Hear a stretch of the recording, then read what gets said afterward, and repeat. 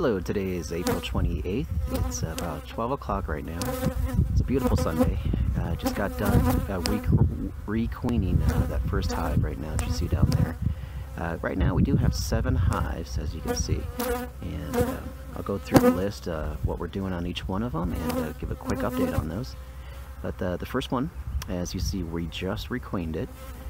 I would get a little closer, but the bees are a little pesky today, and as you can see, they're probably bouncing off my phone and off my veil right now, so I don't want to get too close for them to settle back down. But on that first hive, we tried a split. The split did not succeed, so I don't want to give up on that hive yet. So I went out today and got a new queen from a local store here called To Be or Not To Be. Great store if you guys ever get a chance to stop by. But they had a queen that I could buy from them, and put it back into that one. There's still some worker bees that were in there, so hopefully with the new queen and the remaining worker bees in there, that hive can still recover. It's going to be questionable, but you don't want to give up on it yet.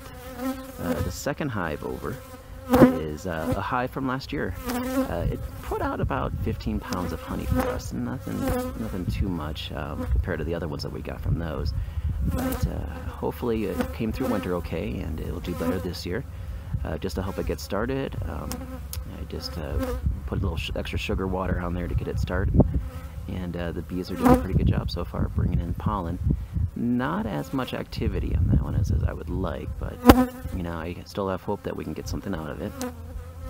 The third one over is our first package that we had for the year.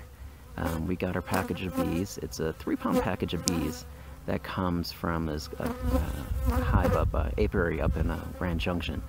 I believe the guy takes his bees out to California for this winter, brings them back, splits them out, and then sells out packages. It's a 3-pound package, which includes a queen and about 4,000 or 5,000 bees. It just helps get the hive started. We went ahead and put that in there last weekend. I checked on it yesterday, and it's off to a good start. They have a lot of ahead for them to do to get ready for the season, but you know, they did pretty good last year with the other packages, so this year's package should be pretty good too. That fourth one over, I'm not sure if you can see it from way back here, but that fourth hive over is from last year. It was an incredible hive from last year. I was quite impressed with all the honey we got from it. This year we did a split from it, and even after the split, there's still so many bees in there. I'm almost wondering if I need to do another split just to keep it from swarming away. But there's a great queen in there, and really just pumping out bees, and they're filling all the frames up with larvae. Honey supplies for themselves, and once they get enough honey supplies for themselves, that's when I start putting on the honey supers to get honey for harvesting. But just have to keep monitoring their resources, make sure they're set up for the year. The fifth one over is another one from last year. That one I did a split from also, and a lot of great activity on that one, so I'm pretty good. I probably won't ever have to worry about doing another split on that one this year, but it's pretty much ready to go to start producing its own resources and get it set up for the season, and then once that's done again, I'll throw some honey supers on it. The sixth one over is our second package that we got this year. We got a total of 2 packages, brand new packages.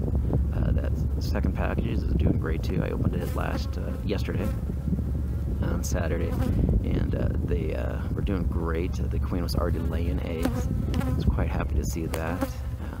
Do have some sugar water on there right now just to help them pull out their honeycomb and get ready for the season.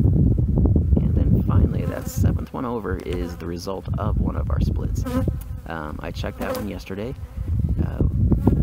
With the split, we pulled the old queen over into that new split, and then we scored the old frames, or the old hive frames, so they would produce a new queen. Hopefully that works out. It's our first time trying. It's called on-the-spot splitting, and we'll want to see what we can do to help raise our own queens become more self-sufficient.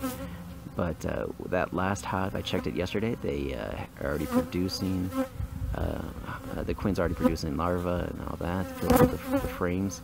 The worker bees are doing great going out harvesting. I can see pollen coming in and going and on that one. So I'm really optimistic about that last hive. Hopefully we can get some, you know, 5 or 6 of these hives really taken off this year. There's a couple questionable ones, but I'm not too worried yet about those.